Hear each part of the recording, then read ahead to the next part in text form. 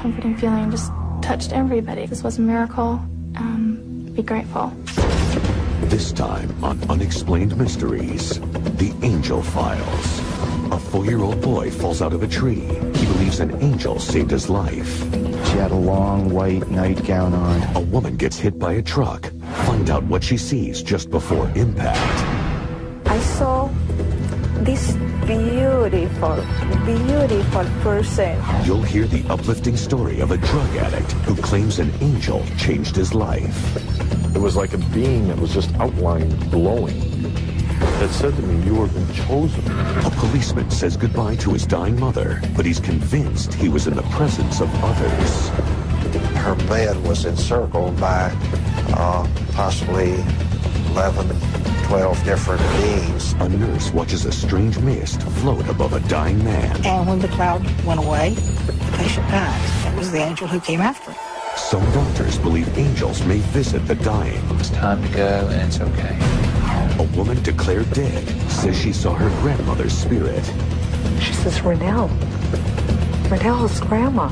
A little girl, kidnapped and left to die in the desert, feels she was guided to safety by an angel. She had a glow around her. She was kind of up in the air. And her family believes the angel was the spirit of her younger sister. She said, I feel like Jessica was the one that was in the desert when I needed the help. Crazed gunmen terrorize a grade school, and students testify that angels saved them.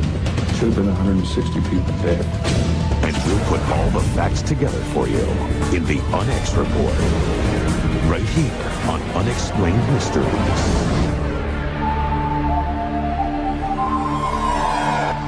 Many Americans believe in the existence of angels. The latest Gallup poll shows that 65% of us believe in angels.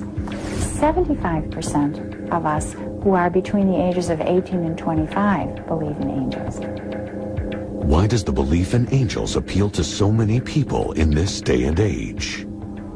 AIDS, a troublesome economy, a high divorce rate, changing sex roles. All of these things make for an uncertain world. People are turning to angels in an attempt to find security, power, control, meaning in their lives.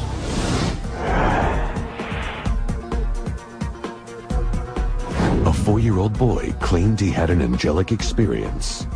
One day, he was climbing a tall tree. Suddenly, he lost his grip. I didn't think I was falling as fast as I should be. And so I looked down for the ground, and I was trying to turn over, and I heard a voice, and she was saying, don't look down, and there was a girl. She had a long white nightgown on, and she had long flowing hair. And she said, don't look down, you'll get hurt. Look at me, you'll be okay. Wes doesn't remember the impact, and says that lying on the ground, he felt peaceful.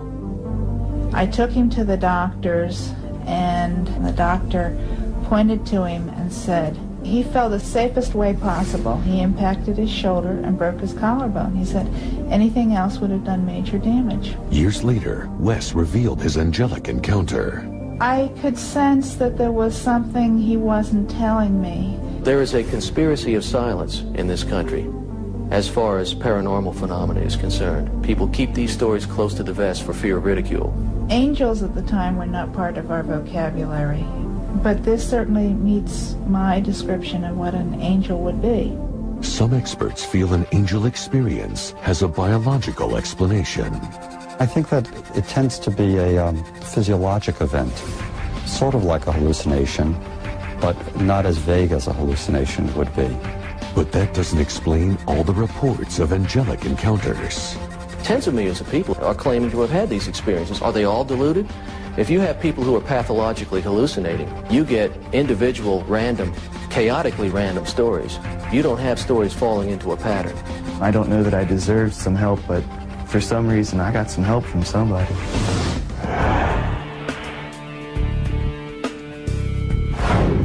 While playing at a pool party in Normal, Illinois, another young boy claims he came into contact with an angel. And we had fastened water wings on Daniel because he couldn't swim. somehow, and we really don't know when, he took the water wings off. And he ended up in the deep end of the pool. He was just laying down there, this little ball. Daniel nearly drowned. When he was revived, he made an unusual statement. He said, did you know that there was an angel and there was a bright light, and the angel and the bright light were inside a tunnel? A tunnel with a light inside and an angel. Children seem to have a natural affinity for wonder, and so they're very open to the kinds of things that apparitions bring.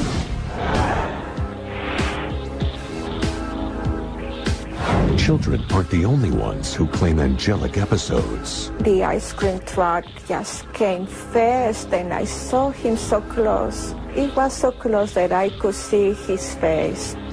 But then I said with all my heart, God, don't let me die. And right after that, I saw this beautiful, beautiful person. It was a male. And he was like when you see somebody in slow motion, just coming towards me at the same speed as the truck, but his hands were like this, stretched to me. The truck slammed into Estella. She suffered a number of injuries, including the loss of her leg, but surprisingly felt no pain. I had no idea that I had lost my leg. I had broken ribs. I had a collapsed lung. I was conscious when I went to the hospital. I did not feel pain. I had peace with me. Experts believe angels appear to only certain people in need. My experience tells me that we have to get into enough pain in our lives before we're ready to move into healing and into transformation.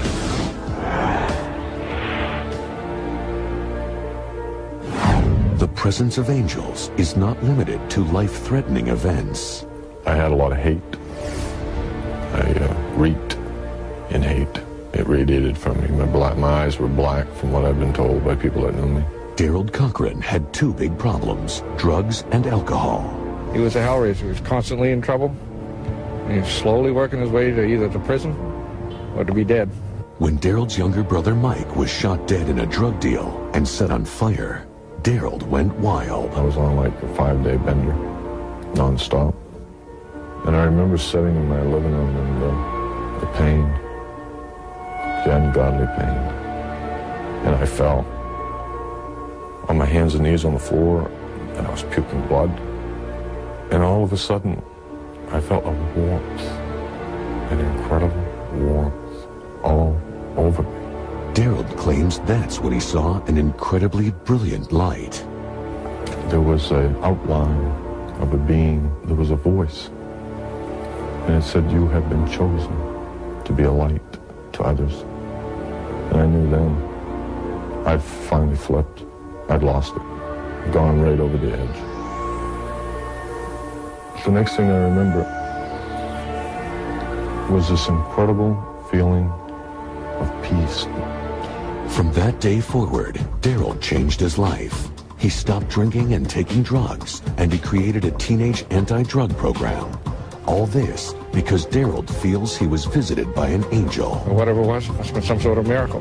Daryl believes that his guardian angel or a guardian angel appeared to him and with some sort of communication from the angel induced a transformation.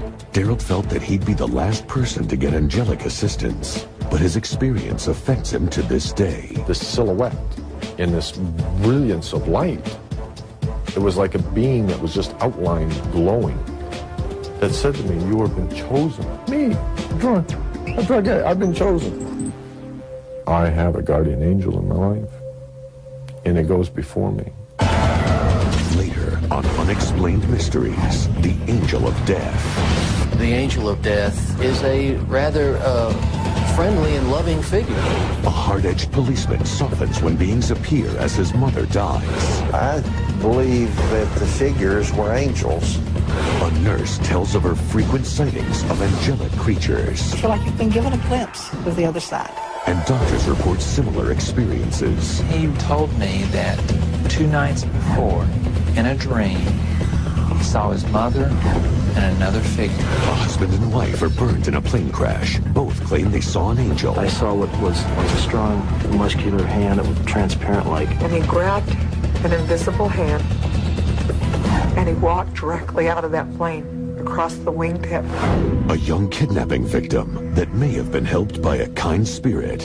And she saw the little spirit standing there. That helped her go the right way.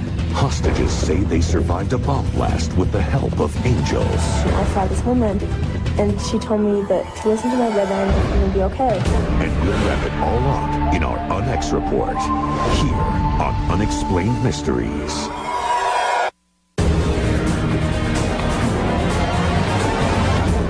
Unexplained Mysteries, The Angel Files. The terrifying angel of death. The angel of death has been traditionally defined as any angel to whom God delegates the power to take a mortal's life. But now researchers believe that the angel of death is not always fearsome. The good news is that generally the angel of death, contrary to the darker legends, is a rather friendly and loving figure.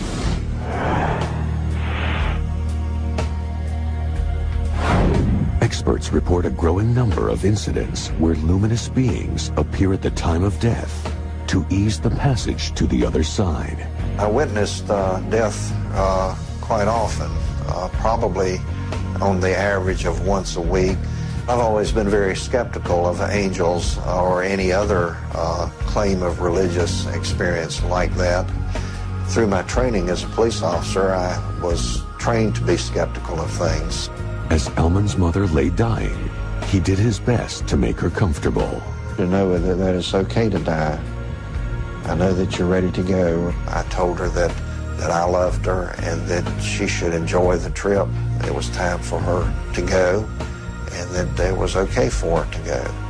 And I think she was at peace when we talked about that. He felt the atmosphere change as if a gentle calm had enveloped the room. All of a sudden, I was aware that her bed was encircled by possibly 11, 12 different beings completely encircling her bed. And these beings were dressed in a coarsely woven burlap-like cloak, and there was a very warm golden glow bathing the entire area. They were standing as a human being would stand. They were just very quiet, very still, and I could actually see through the being that was on my left. Then his mother died. I've heard that the soul departs from the body before the body actually dies. So this may very well have been what I saw. The experience affected him profoundly. I believe that the figures were angels, and I believe that they came to escort my mother's soul to heaven. That's what I believe.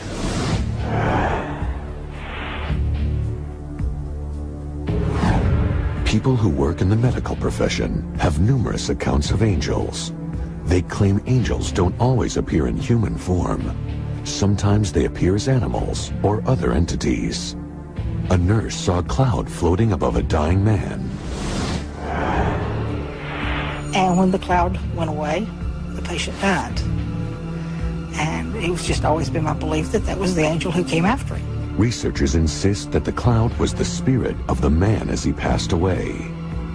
You just feel awe when you see something like that because you feel like you've been given a glimpse, a little bit of a glimpse of the other side. Many of Linda's patients have told her of angelic visions before they died. I've had them tell me that the angel came and took me and showed me heaven. This is very common. In fact, it's more common for it to happen than for it not to happen. Other medical professionals are certain they've witnessed some kind of angelic event. I have seen patients reach moments of peace not resignation with their death, but just acceptance about it and readiness to go on to the next phase. There's no medicine that's made them feel like that. It's just a spiritual something that's gone on inside of them. After observing so many of these encounters, Dr. Alexander is a firm believer. Every angel story I hear makes me believe more in angels. I mean, I believe when these people say they see something, I believe them. I wouldn't mind seeing an angel myself.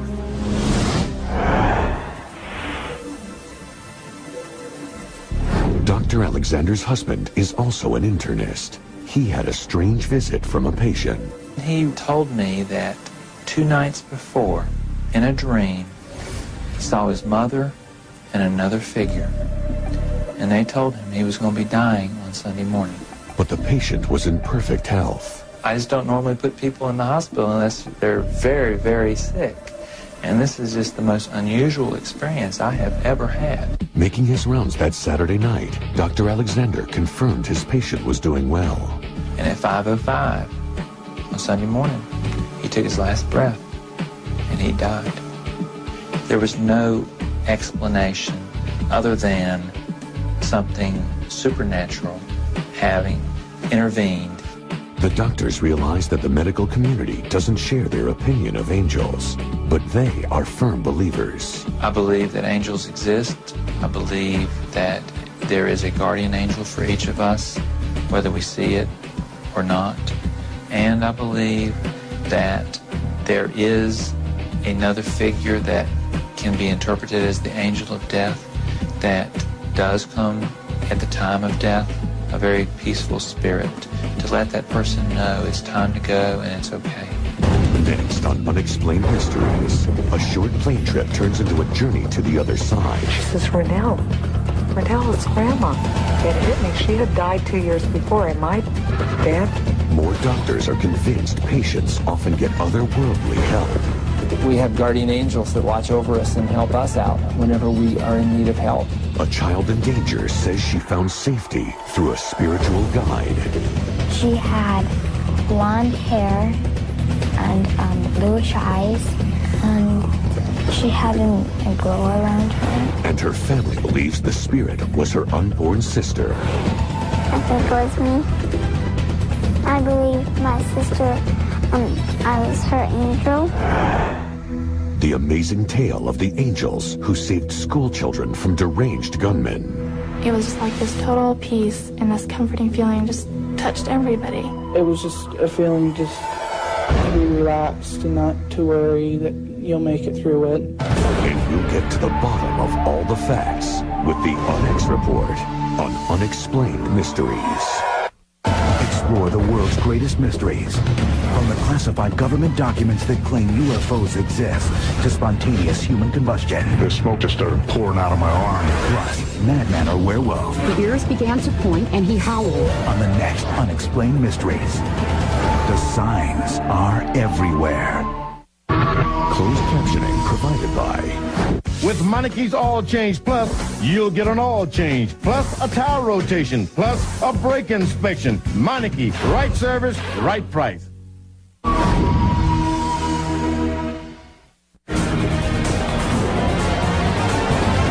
Unexplained Mysteries, The Angel Files. Many people claim angels saved their lives.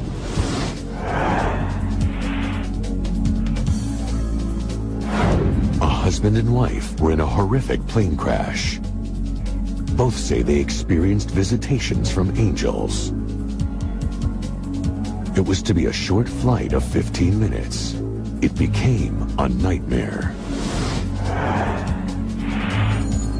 I had had a vision the night before.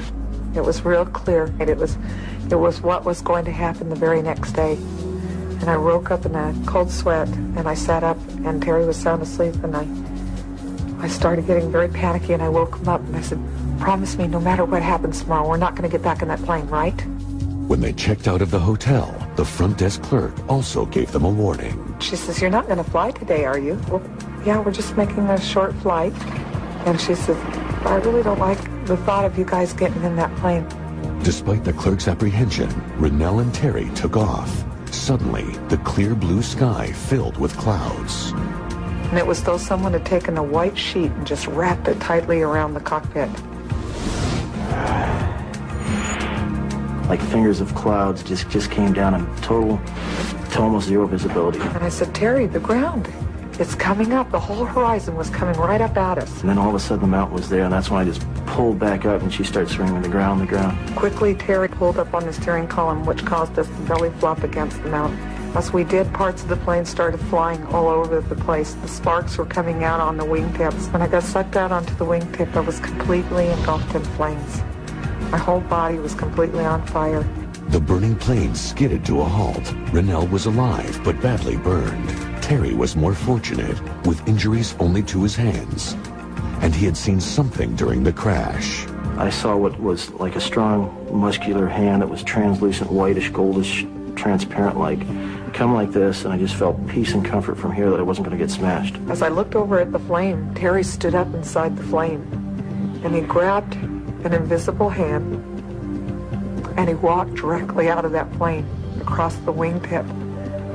I looked up at him, amazed because he was unscathed. He says, where's the man that pulled me out, Rennell?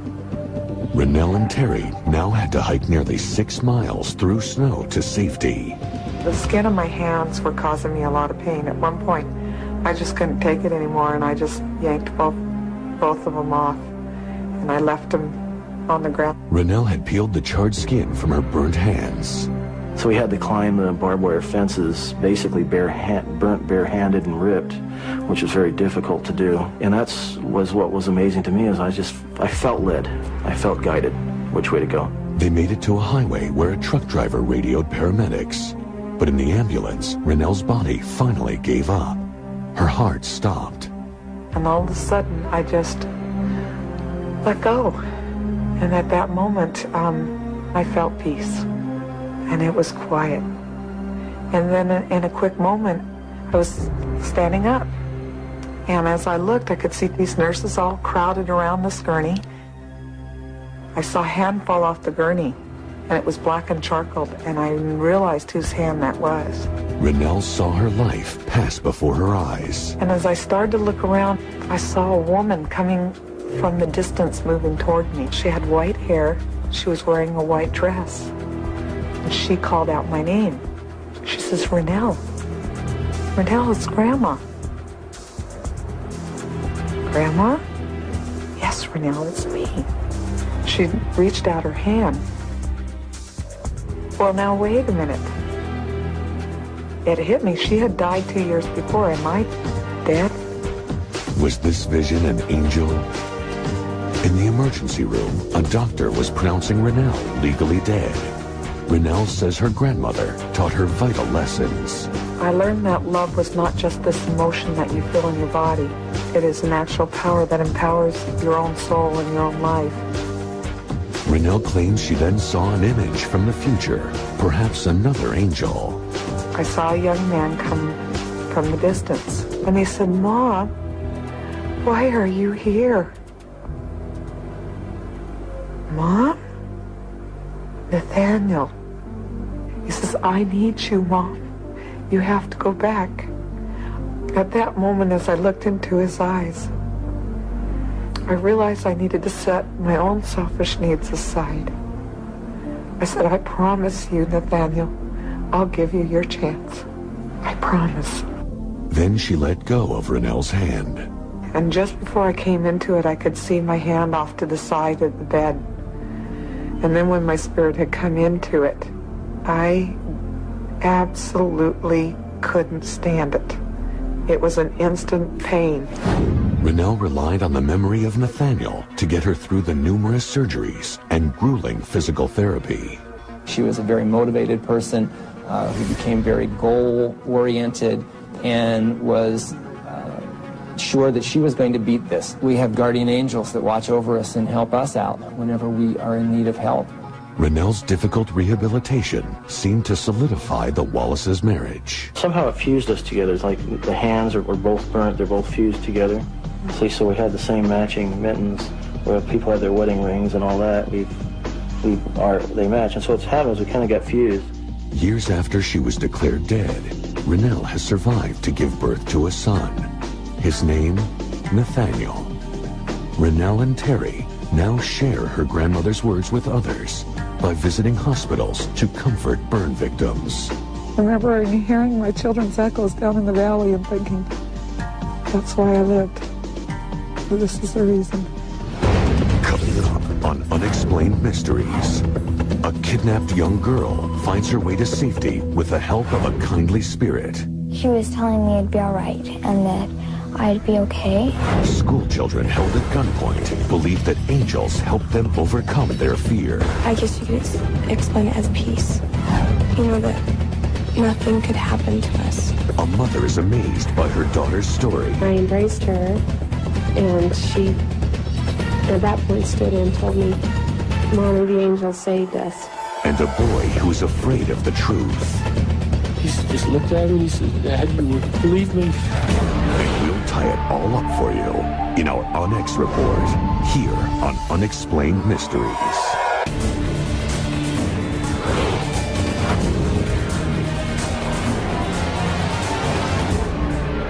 Unexplained Mysteries, The Angel Files. Angels are often credited with extraordinary rescues.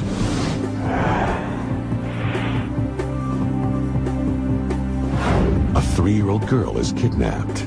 Well, she was kind of a bouncy little kid, always into trouble and always jumping on, you know, always wanting hugs and kisses and jumping on you and mauling you, and she was always fun. The day that she was kidnapped, everything changed. Everything was different. It's just unimaginable. Mesa, Arizona. Rhonda Skidmore rushed to her son's school. I had to go to the school to help Robert. And so I took some things into the school and I left my little kids in the car. That's when a kidnapper made his move. When I came back, the little boy in the car that had been babysitting, he said a man took her out of the car. And I looked around and she was nowhere. Over the next 2 days, police searched for the girl and her abductor. Back home, her brothers and sisters were desperate. Robert went to the front door and just screamed, trying to call her home. And he did that until his voice was totally spent. This incident occurred in fall time, which in Arizona we see our greatest extremes, the extreme heat, the extreme cold. Children lose heat and become dehydrated very quickly, and it could even progress to a point of unconsciousness, what we call heat stroke, and a large percent of those patients could die. A thunderstorm forced the police to stop the search. Hope was fading. We actually had one news reporter say, "How will you feel when they find her dead body?" But 3 days after her abduction, a hunter made a startling discovery. I was hunting quail. I hit one. Upon retrieving it, walking up to where it was laying, I picked it up, looked across the wash to the left, and upon doing so, I saw her in the wash looking at me. She had lots of scratches all over her legs, her arms, and everything. She wasn't walking very good because she was barefooted. Her feet were tore up, and I asked her if she wanted me to carry her, and she replied yes. It amazed me that she wasn't crying or whining about nothing. No, not at all. Bingham took her to the police, who rushed her to the hospital. The young girl had been in the desert for 3 days and nights without food or water. They were very amazed that she survived that Thursday night because it was so cold and it was so windy. And sure, should have put her in a coma. Because of her weakened condition, she should not have been able to survive it. Doctors felt her survival was miraculous, but that might not have been the only miracle. She didn't really react to us. She recognized us and just kind of stared at us. And finally she said, "I saw Heather playing." Heather's her 2-year-old younger sister. And that's all that she said really so far. She said what? Anything about the man that... She hasn't said anything other than, I saw Heather playing.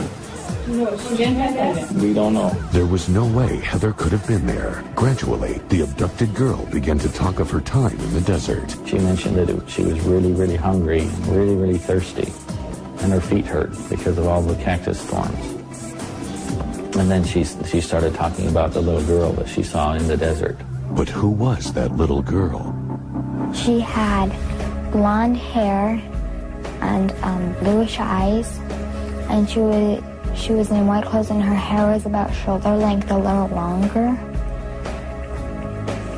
And she had a glow around her, and she wasn't standing on the ground. She was kind of up in the air. I felt like she was telling me I'd be all right and that I'd be okay. She believes the girl guided her to safety. She was walking and she saw the little spirit standing there, and it caused her to turn and walk a different direction. And when she walked the other direction, then that's when she found the hunter. And she felt like that helped her go the right way. A year later, the Skidmore family got a new member, a baby named Jessica. Eventually, her older sister made a remarkable connection. And she said, I feel like Jessica was the one that was in the desert when I needed the help. I think it was me. I believe my sister, I was her angel. Did this little girl see an angel? Did her sister's spirit guide her to safety? I still think Jessica is my angel because I think that she must love me, and I think I love her more just because of what has happened. Coming up on Unexplained Mysteries, students are taken hostage. Did angels come to the rescue? Yes, this was a miracle. Be grateful. There was an angel for everybody watching over that day.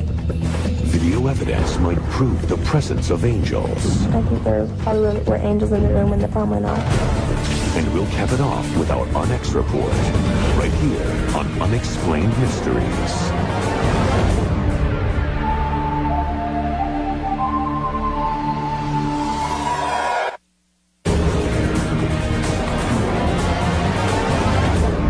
Unexplained Mysteries, The Angel Files.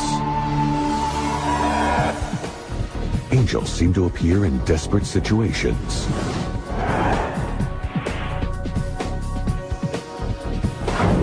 Children are taken hostage in a Wyoming school. David and Doris Young walked into Cokeville Elementary School with a deadly mission. I said to them, "Is there something I could do to help you, sir?" And he said, "Yes, ma'am, there certainly is. This is a revolution. Your school's being taken hostage. Consider yourself a hostage." If you'd looked in David Young's eyes, you knew it was no joke. They're heavily armed, and a bomb is wired to David Young's body. He said the bomb was capable of blowing up the entire building. He said it will level this whole building and everyone in it. The hardest part of the whole thing was that I started out in this thing alone, and I couldn't warn anyone. The Youngs took Christine to the first grade classroom at gunpoint. They forced the school's 153 students and teachers into the tiny room. He said, "This is a revolution. I'm holding you hostage." And one of the girls in my class just went hysterical. He demanded a ransom of $2 million for each hostage. With police and parents waiting helplessly outside the school, the tension inside the classroom increased. We had children sick to their stomach, crying, and asking their teachers, "Why can't we go home? I want to go home." Young put down tape in the shape of a square. He and Doris sat inside it. He said if anyone else stepped into the square, he would set off the bomb. Although he was acting more disturbed, the children became calmer. It was just like this total peace and this comforting feeling just touched everybody. I guess you could explain it as peace. Always, that nothing could happen to us. It was just a feeling just to be relaxed and not to worry that you'll make it through it. Then the bomb went off. The room was almost instantaneous black, and we had teachers over there that were grabbing kids, trying to get them out through the classroom windows. This lady grabbed my hand and she pushed me out the window. And I don't know if I would have made it out, because I was too afraid to move. That was the most frightening experience. Not knowing how many had left, if any, of my classmates. Somehow, the bombers were the only ones to die. And I heard Mr. Moore and a whole bunch of people start yelling, you know, we're all here, we all counted, we're all here. It was a great moment. We were very happy we were all alive. Then, the children started to tell strange accounts of how they survived. And I could see my youngest daughter, Katie, sitting on the ground, and she told me, Mommy, the angel saved us. I just kind of looked out and I saw this woman, and she told me that to listen to my brother and everything would be okay. And I looked up again and she wasn't there anymore. And then my brother came over and he told me to stay by the window and everything would be okay. And he walked back across the room, and that's when the bomb went off. Several weeks later, Katie was surprised when she opened her mother's old locket. Inside, a photograph of her grandmother. My mother had passed away when I was 15 and a half years old. And I had very few pictures of her. She looked at this woman in this locket and said, that's who she is. That's the woman that helped me. But Katie had never seen her grandmother. When I saw the photo, they told me that she died, and I came to the realization that she had been sent to help me and that she was my guardian angel. Other children started to come forward with similar accounts. I did not want my own son, flesh and blood, going around saying that he saw an angel. To get to the truth, Hartley applied police techniques to his son Nathan. He said that he was sitting there and all of a sudden these angels came down through the ceiling, and one of them came up to him and just basically said, Nathan, I'm your great-grandmother, and what David and Doris are doing is wrong. And he said the bomb's going to go off. Hartley showed his son a picture of his great-grandmother's. He says, that's her. He says, that's my guardian angel. He pointed to my Grandma Elliot. I says, Nathan, I says, why didn't you tell us this before? And he just looked at me and he says, Dad, you wouldn't believe me. Bomb experts said the explosion should have destroyed the entire classroom and everyone in it. Should have been 160 people dead. But someone or something saved the hostages' lives. A videotape made after the blast reveals a strange image burned into the wall. The children said it is the exact spot where one of the angels was standing. They're convinced they had help. That was a sign showing us, you know, that yes, this was a miracle. Be grateful. I think there probably were angels in the room when the bomb went off. And so, like, the image was just impacted on the wall. There's absolutely no way that we could have made it through that without some kind of help. Next on Unexplained Mysteries, we sum it all up in our UnX report. The angels that might have saved children in peril. The spirit that turned a drug addict's life around. The beings that a policeman claims he saw when his mother died. The plane crash victim who may have glimpsed the other side. And a little girl who could have been saved by an angel. This and more when Unexplained Mysteries returns.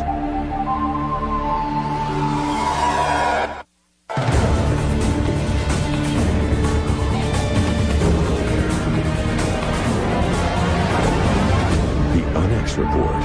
Are there angels?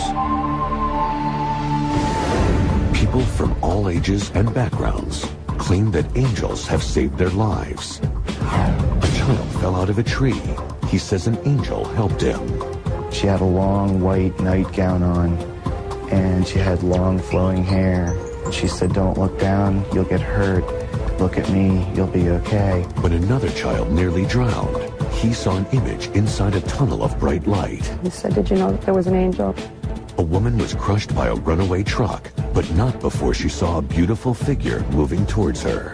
His hands were like this, stretched to me. When a drug addict hit rock bottom, he says he was visited by a benevolent creature who changed his life.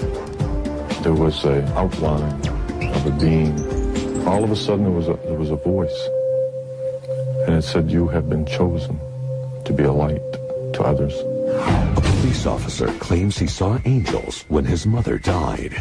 All of a sudden, I was aware that her bed was encircled by possibly 11, 12 different beings. A nurse maintains she saw a cloud hovering over a dying man. It's just always been my belief that that was the angel who came after him. Doctors familiar with death are convinced that angels exist. I mean, I believe when these people say they see something, I believe them. A Utah woman had a nightmarish premonition.